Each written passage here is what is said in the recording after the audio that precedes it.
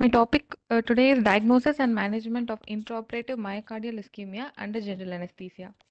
The incidence of perioperative cardiac injury is a cumulative result of patients' Louder. preoperative medical condition, the specific surgical procedure, the expertise of the surgeon, the diagnostic criteria used to define MI, and the overall medical care provided at a particular institution.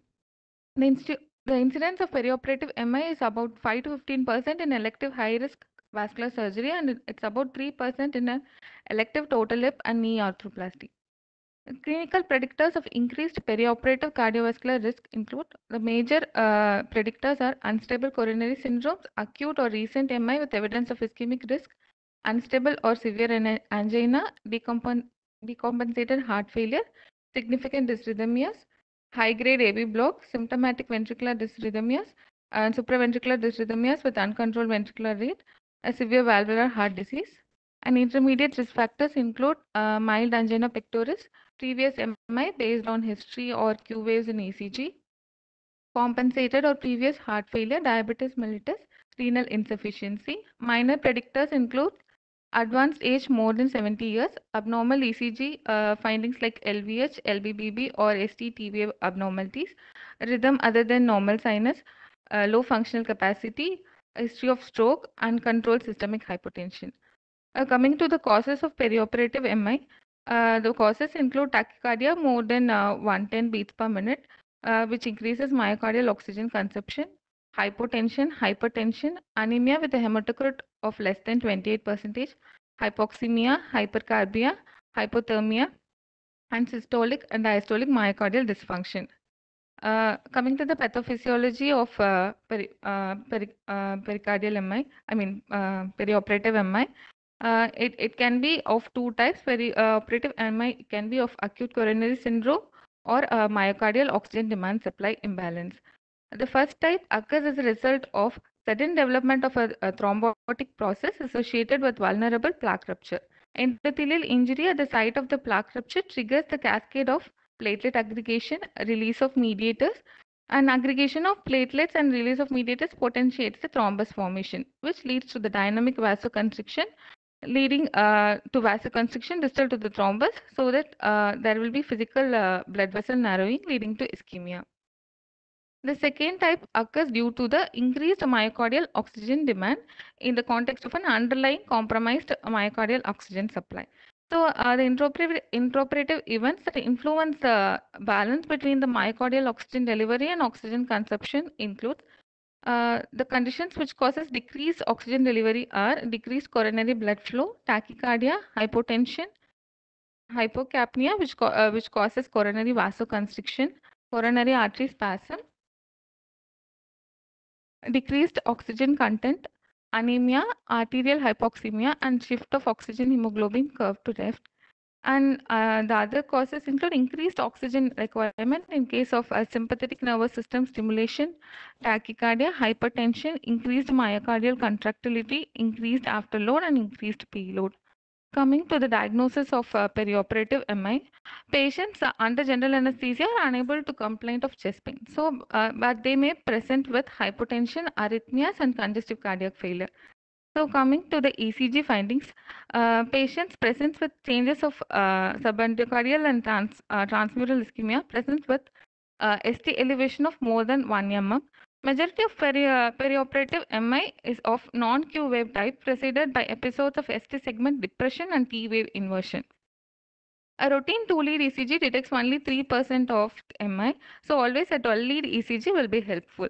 A long duration ST segment change of more than 1 hour is associated with adverse cardiac outcome. The other important is the cardiac biomarkers. The most important and most sensitive cardiac marker is cardiac troponins. The cardiac troponins are troponin T and troponin I are rapidly increased into the circulation after a myocyte injury with absolute myocardial tissue specificity and high sensitivity. Cardiac troponins are more sensitive than CKMB.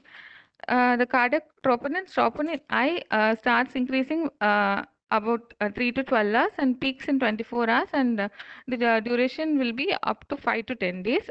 Troponin I starts increasing in 3 to 12 hours and peaks in 12 hours to 2 days, and duration will be 5 to 14 days. CKMB, it is sensitive about 60 to 75 percentage, and specificity is about 80 to 95 percentage. The onset is around 3 to 12 hours, and peaks in 24 hours, and the duration of will be 48 to 72 hours. Other markers will be myoglobin, which starts its onset in 1 to 4 hours and peaks in 6 to 7 hours, and the duration will be about 24 hours. Other markers are glycoprotein PB, lactate dehydrogenase. Lactate dehydrogenase starts onset in 24 to 48 hours and peaks in 72 hours, and it stays in blood about 10 to 14 days. Other markers include AST, CRP, brain natriuretic peptide, myocardial lactate. BNP, preoperative BNP is an independent predictor of adverse short-term outcome. A cutoff value of 20 to 30 picogram ml for BNP and 125 picogram for ml for NT-proBNP is diagnostic. The next most sensitive thing is the transesophageal echocardiography. Transesophageal echocardiography is required to assess the LV function and any new regional wall motion abnormality for the establishment of definitive diagnosis, though it may be difficult to distinguish between evolving MI or a stunned hibernating myocardium. So TE detects any akinesia, severe hypokinesia, or dyskinesia. The other diagnostic parameters are a pulmonary capillary wedge pressure, an acute increase in the pulmonary artery occlusion pressure due to changes in the left ventricular compliance and the left ventricular hypertrophy is diagnostic. B waves appear in the pulmonary artery occlusion pressure is diagnostic of myocardial ischemia. Other systemic pressures which are diagnostic of MI include fall in the arterial pressure and increase in the central venous pressure. Coming to the management of perioperative MI includes both prevention and management. So coming to the prevention strategies, goals to prevent a perioperative myocardial ischemia is to prevent tachycardia, hypotension, hypoxemia, hypothermia, anemia, and myocardial decompensation. A common recommendation is to keep the heart rate and BP within 20% of the normal awake value of that patient. So pre-op optimization is any beta blockers should not be discontinued in patient at risk of perioperative MI. So the therapy should be continued even during the surgery. And the statins or the lipid lowering statins are highly effective in the prevention of intraoperative cardiac events. So statins are also should be continued for non-cardiac surgery. Coming to the induction and maintenance, the main goal is to prevent tachycardia. So keeping the duration of direct laryngoscopy less than 15 seconds, minimize the circulatory changes. So blunting the response of laryngotracheal intubation using laryngotracheal lidocaine, IV lidocaine, esmolol, Ventolin, and Dexmet can be used. An alpha-2 agonist 300 mics of clonidine 90 minutes before surgery is used to attenuate the hemodynamic response. Use of thoracic epidural to alleviate pain because pain also can lead to tachycardia. So use of volatile anesthetics for preconditioning of the myocardium. Opioids can be used in case of severe LV dysfunction. Muscle relaxant with minimal effect on heart rate should be used. Pancuronium should be avoided because it can lead to increase in heart rate. So my hematocrit should be maintained more than 28%. And normothermia should be maintained. So these are the prevention strategies to prevent perioperative MI. Coming to the management of perioperative MI, a patient under GA, as I said before, unable to complain of pain. So, there should be careful perioperative monitoring and early detection of myocardial ischemia. Additional tests that can be performed are arterial blood gas, open an eye, and treat any acid-base imbalance if present, correct electrolyte imbalances. The major difference between the perioperative patients and the normal patients is the risk of life-threatening bleeding. So hence thrombolysis cannot be performed and it is contraindicated in perioperative MI.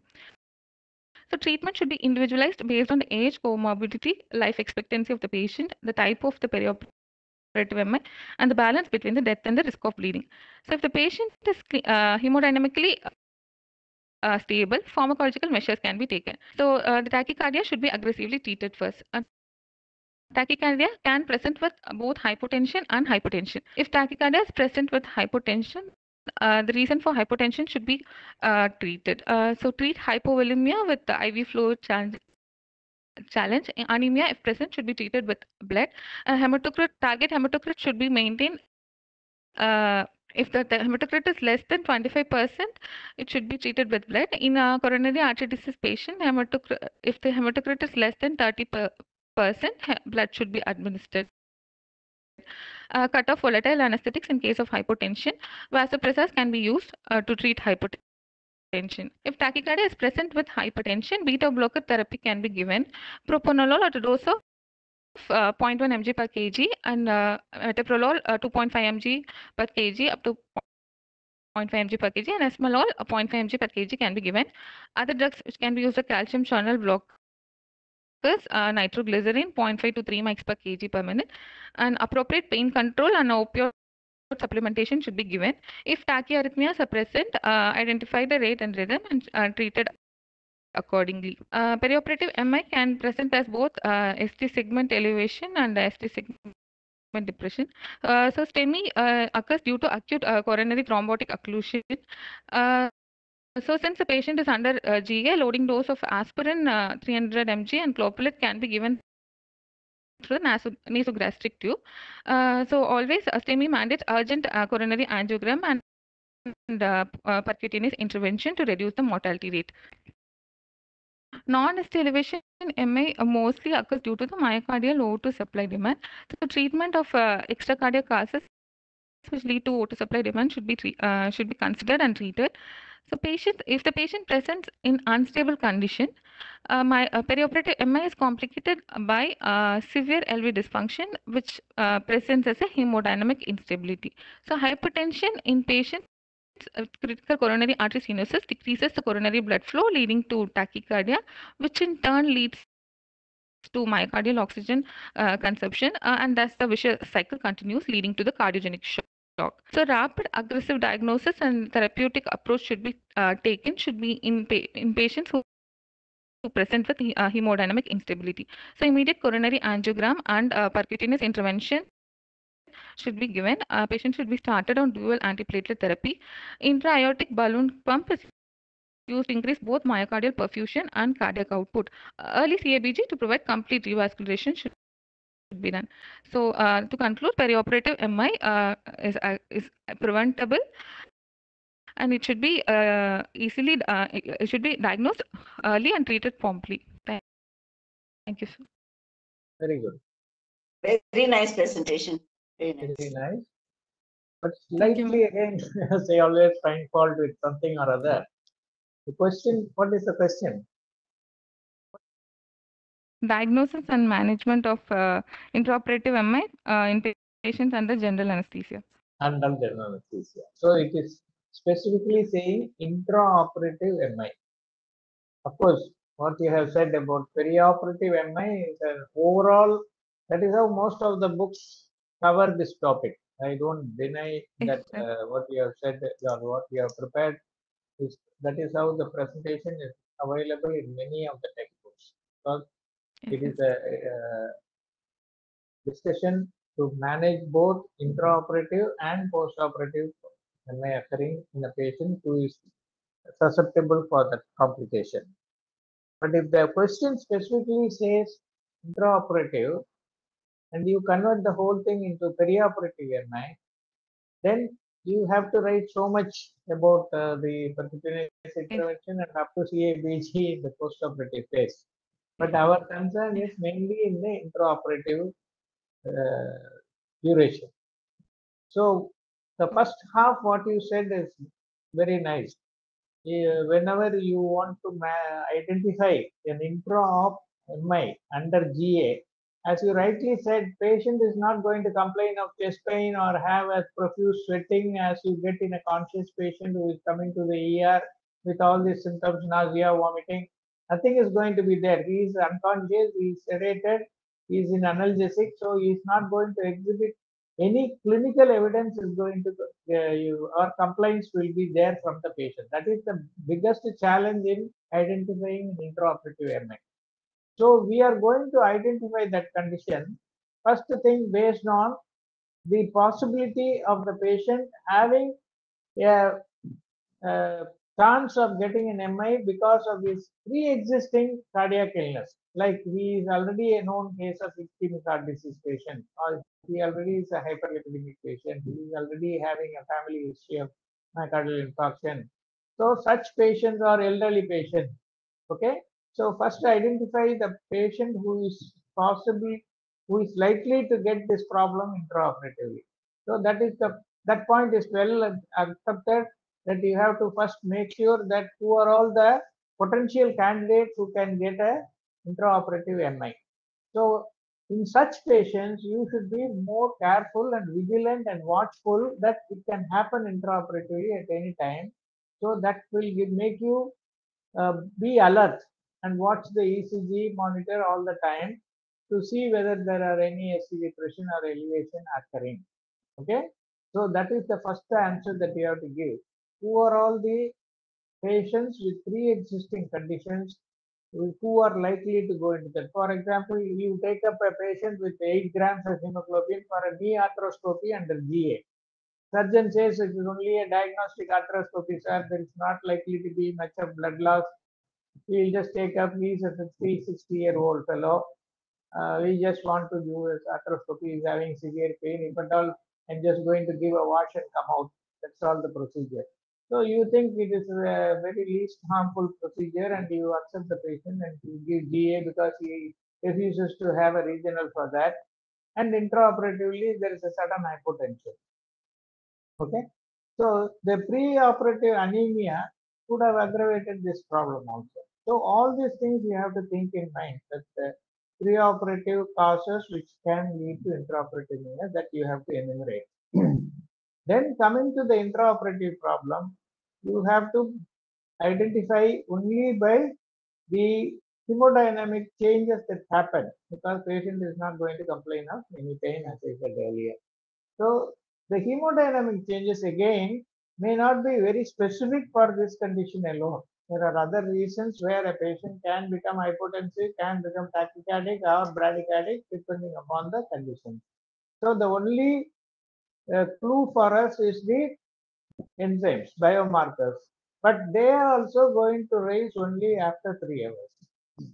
So if the surgery is going to be long enough to undergo for 3 hours or 4 hours, and you find a rise in biomarkers, then you are sure that some cardiac event has occurred, and you can diagnose that intraoperative MI has occurred.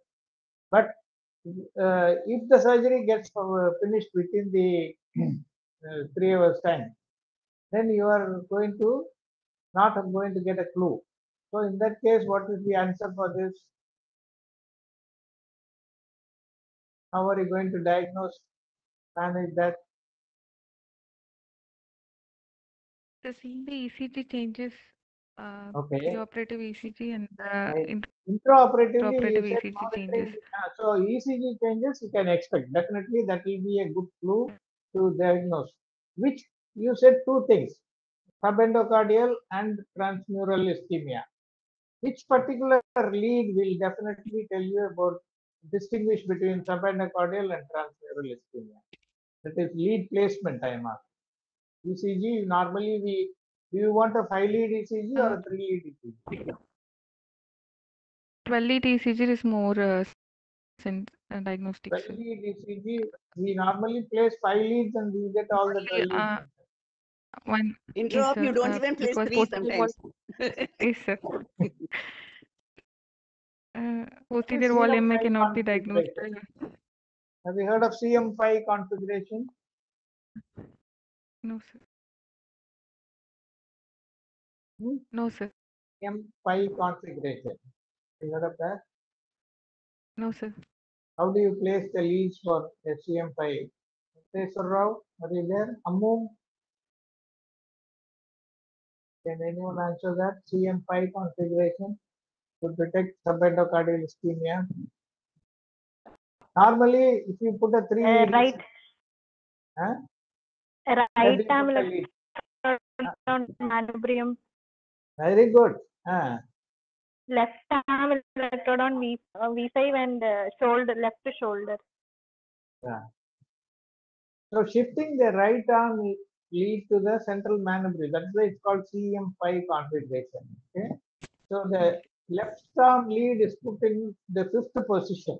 When you take ECG for anterior chest wall leads, V1, V2, V3, V1 we put on the right side of the sternum. Then V2 we put it on the left border of the sternum, and 1 centimeter apart we go up to V5. So you put the left arm lead in the V5 position, right arm lead in the central manubrium sterni, and the left leg position in the normal downward position. Then it is called the CM5 configuration, which is supposed to be the best lead for identifying subendocardial ischemia when ST depression or elevation will happen. All the other things will tell you about the transmural only. If you put it in the normal lead 2 or V5 configuration, it will tell only about the mural. So CM5 is supposed to be the best indicator about subendocardial ischemia also.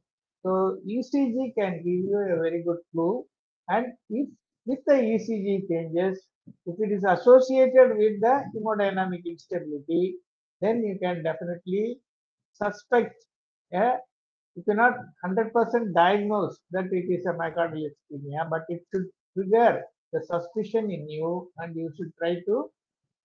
And for such patients who are at risk with a known history of ischemic heart disease or coronary heart disease, a basal biomarker study, that is preoperative level of troponin. And if you do that even within 2 hours or 1.5 hours intraoperatively, if there is a 20% rise from the basal level, then it is definitely an indication that there is an ischemic injury. We need not go to the normal classical diagnostic level. Even if there's a 20% increase from the basal level, then you can diagnose intraoperative ischemia. Okay? And second challenge in this case, you have diagnosed intraoperative ischemia. Your first aim is to stabilize the patient. If he is hemodynamically stable, well and good, no problem. But if he is hemodynamically unstable, now comes the question whether to thrombolyze him, whether to prevent a clot for proceeding further, or to treat him conservatively. That is the biggest challenge in the management. So cases where you are not likely to have a bleed, like the example I gave you, an arthroscopic surgery. Even if you give thrombolysis, you are not going to cause any major bleeding there. Whereas if it is a neurosurgery or a intraoperative laparotomy or a vascular procedure, then definitely you cannot do any thrombolysis. So there the concern is to see whether you can abort the surgery and close it and take him up for resuscitation and restore the blood supply to the myocardium as quickly as possible. If that is not possible, go for all the supportive measures. As you said, you go for AABP and other measures to support the patient and try to re-establish the coronary perfusion as much as possible with correction of anemia, prevention of hypothermia, all the risk factors, the intraoperative risk factors you avoid, and then try to salvage the patient as much as possible. And of course, if it is asked what are all the, how do you diagnose and manage perioperative ischemia, then you have prepared an excellent answer for that. That will be the best way to write it in the time allotted for you. That is a very good preparation. But if it is just intra-op ischemia, then I don't think writing about peri-op going up to the post-op will be needed, because you can just manage with the challenges that you face intraoperatively by mentioning the trouble that you are having in diagnosis, as well as the dilemma in the management, whether to proceed with thrombolysis or just for that matter even a PCI. That challenge has to be discussed. Is what I feel. Any questions on that? Do you have any alternate answers? Sammu, Jay Bharati, or Keswar Rao, whoever wants to contradict my version and say something, or Dr. Vasanthi, agree with me or not?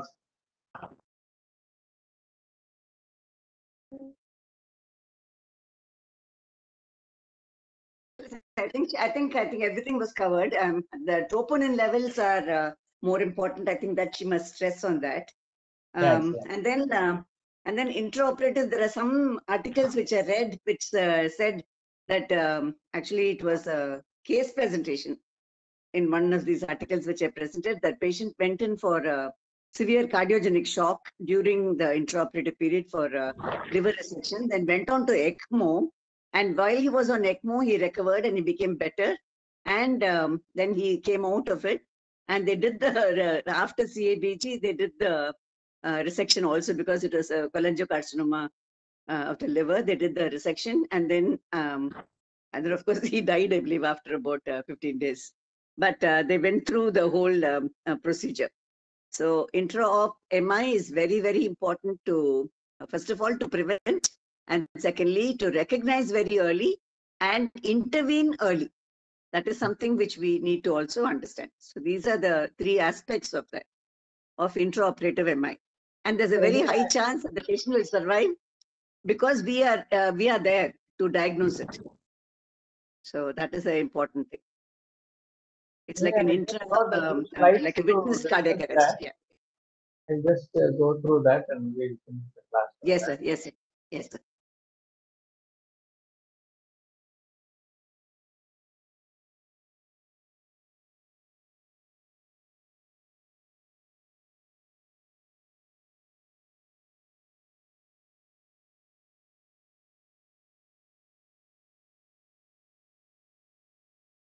So here also, as Dr. Jaibati started, most of the textbooks give the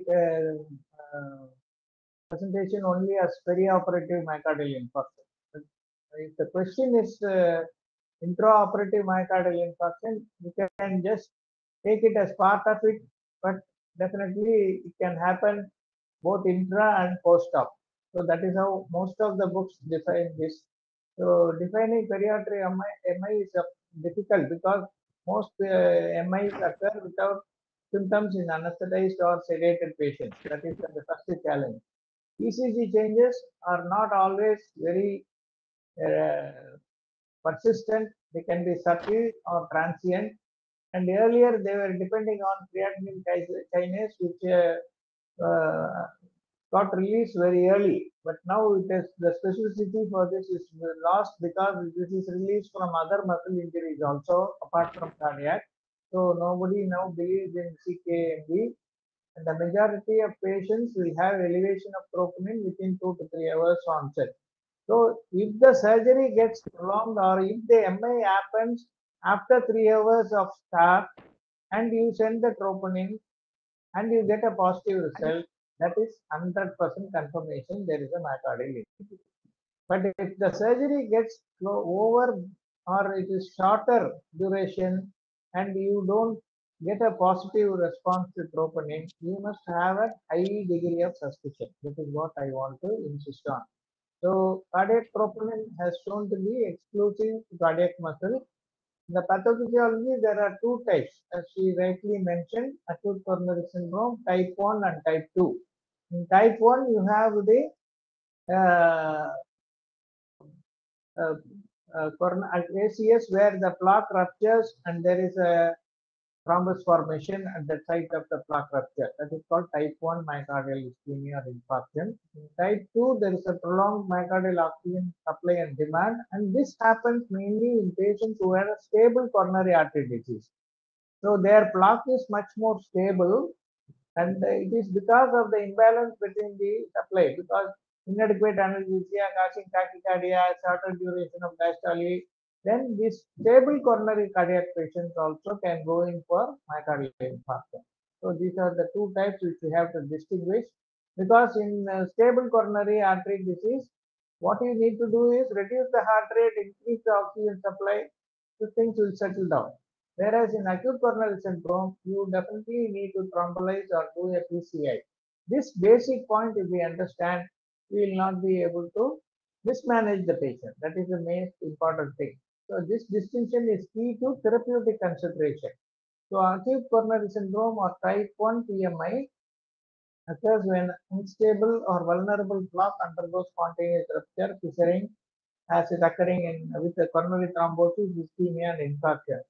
So serial troponin levels are very, very important. So even if it is absent or not very much raised during the first 2 hours, you have to do a serial estimation after 4 hours, 6 hours, then you will get a positive response. So nowadays, any patient coming with a chest pain to the ER, if the first troponin is negative, they don't immediately send the patient out if there is a classical clinical symptom of substernal pain, sweating, and nausea, vomiting. They do a serial analysis, and 6 hours later, if the troponin is still negative, then only they admit that it cannot be coronary event. So, serial estimations are very much indicated. Now the second thing is unstable coronary plaque. These are all the how the whole thing what I said is this is called acute this is type 1 and type 2 what is described in the uh, flow chart pattern. And when they come for non-cardiac surgery, the baseline risk has to be assessed. And you have to take the intraoperative factors into consideration. The baseline risks are what is the nature of the surgical trauma, what is the platelet activation likely, how much is coagulation activation, catecholamine cortical surge, bleeding or fluid shifts. So these intraoperative events, what are all the things that are likely to happen, we have to take into consideration. And if the patient has got a atherosclerotic coronary plaque disruption, then we will go for this definitely. The chances of developing a myocardial injury is there. Similarly, if the patient is a hypertensive, or he may develop intraoperatively hyper, hypotachybrady, hypoxemia, anemia, all these things he mentioned, which are likely to aggravate this, and they also can contribute to the myocardial infarction during non-cardiac surgery. So the diagnosis of acute myocardial syndrome is mainly by ECG abnormalities and the hemodynamic status, tachycardia or hemodynamic instability or severe pulmonary edema like chest with congestion, the reduction in saturation, decrease in lung compliance, and these. So these things will give you a clue that the left ventricle is failing and back pressure is increasing and there is a acute failure. So these things only you have to indirectly make a diagnosis. And the ECG criteria, of course, the ST elevation at J point more than 1 millimeter, depending on the location, and ST depression 0.5, T-wave inversion at least in 1 lead.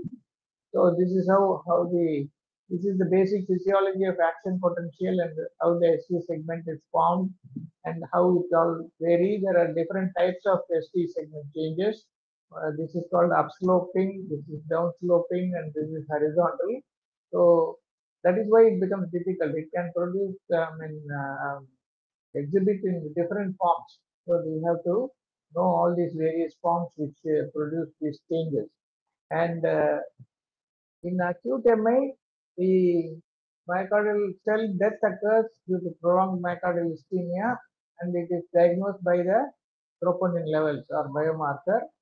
And there are symptoms of ischemia in a conscious patient, but in an anesthetized patient, you don't get any of those things. And new segment ST or T wave changes, or a new LBB also is an indicator of myocardial ischemia. And new pathological Q waves and the imagining evidence of new loss of viable myocardium or regional wall motion abnormality. If, as she mentioned, if you have a possibility of doing a transthoracic or a transesophageal echo, definitely you can find out the regional wall motion abnormality, or an intracoronary thrombus by angiography or autopsy, where the method earlier it was done and suggestive of. So this is how they identified. In the olden days, after death, they used to do an angiography or an autopsy and find out that patient has died of MA if there is a litigation. But otherwise, you have to just presume and make a diagnosis that patient would have died of MI. And the management confirmed diagnosis with a 12-lead ECG, consider transcatheter or transthoracic echo if the patient is hemodynamic instability is detected, obtain baseline and 4-hour troponin level. These are all the methods of confirmation of myocardial ischemia. Then the treatment is optimize myocardial oxygen supply demand and fast surgery is appropriate. Anyway, if the surgery is not a very life-threatening or urgent surgery, and if it can be aborted at any stage without any difficulty, then first choice is to stop the surgery. Physiological goals, as mentioned earlier, low or normal heart rate, normal blood pressure, normal oxygen saturation, and with the least FiO2 possible, avoid hypothermia and avoid excess fluid load. Then administer medicines, beta blockers to achieve low or normal heart rate and no hypotension, considering giving aspirin and NPG infusion. Consider use of intra-aortic balloon pump as guided by cardiologist. Now here one question to Dr. Jayabharti is, what about patients who are not on beta blocker therapy earlier? Can you start them on beta blocker prophylactically before surgery if they have features of ischemic heart Yes, sir, disease like occasional um, chest pain? atenolol can be Do you know started in at risk. now, many vascular surgeons have the habit of starting beta blocker just 2 days or 3 days before vascular surgery. After reading some Yes, literature sir. saying that beta blockers have a protective effect on perioperative myocardial infarction. That should not be done. So if you want to start beta blocker before any vascular surgical procedure, or for that matter, any major procedure in a patient with a risk of intraoperative of myocardial infarction, it should be started at least 10 days prior to the surgery, so that the patient will get used to the drug, and then he will be able to uh, adjust to the body gets adjusted to that. Otherwise, within 1 or 2 days of administration of beta blocker, if you take up the patient, they are likely to get severe hypotension, or I mean bradycardia, from which it may be difficult to treat. So wait for about a week or 10 days for the drug to establish its action, and you know what will be the basal heart rate, then you can take up that patient. Otherwise, it may cause more harm. And the second thing is, starting beta blocker has not proved to be completely effective in preventing complications. Many patients who have not developed MI, they die of stroke. So cerebral complications occur in patients who have been recently started on beta blocker. To avoid myocardial complications, they instead develop cerebral complications like stroke and die. So de novo or starting beta blockers just close to the time of surgery is not at all recommended. It should be started at least 10 days prior to the surgery. The same thing holds good for statins also. Okay, please remember that point. And Yes, sir. consider Okay, sir. abandoning the surgery, and the situation specific. How unstable is the patient? How urgent is the surgery? Can surgery stop rapidly if the patient deteriorates? And if surgery is continued, having an experienced surgeon to complete the surgery as quickly as possible. Consult cardiologist. These are all to be written in management also. So the answer for managing the drop or periop is these all the points also to be included. So if evidence of STMI is present on ECG and there is hemodynamic instability, emergent cardiology opinion is considered to check the need for PCI. And thrombolysis is contraindicated. Surgical incision has been made even in minimally invasive surgeries, and except in minimally invasive surgeries. So the arthroscopy, and you diagnose MI, there is no contraindication to give him a thrombolytic agent.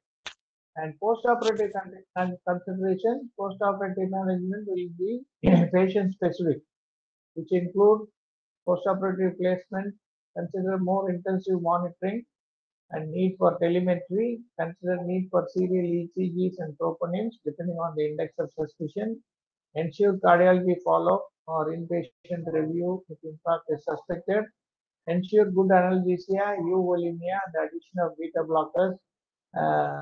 That is, this all can be even small, quick acting or short duration beta blockers to if the tachycardia is very severe, and maintain normal oxygen saturation with judicious oxygen therapy. This is being repeatedly emphasized that don't give 100% oxygen for too long.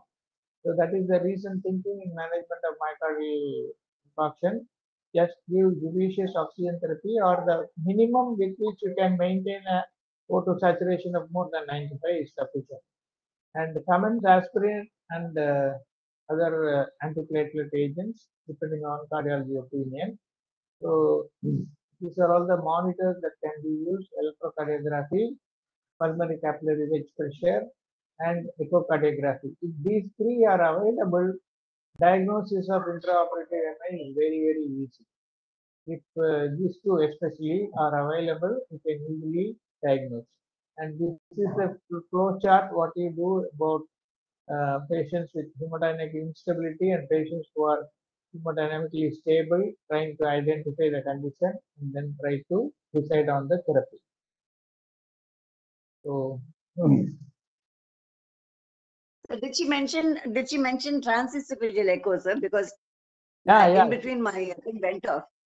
Okay, sir. Yeah, she mentioned that. Okay, sir. Like one of the methods of identifying or detecting diagnosis, she mentioned transesophageal, where you will see a new regional wall motion. She specifically mentioned that also. Okay. Like any questions or any doubts?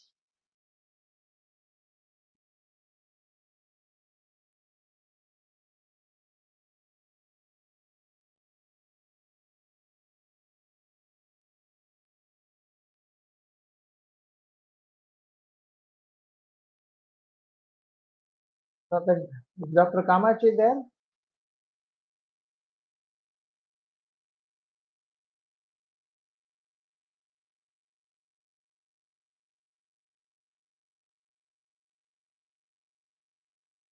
Audible? You're audible, sir, but nobody else seems to be answering, sir. Okay. Then we'll close. Thank you, Vasanthi. Okay, sir. Thank Okay, you. sir. Thank you, sir.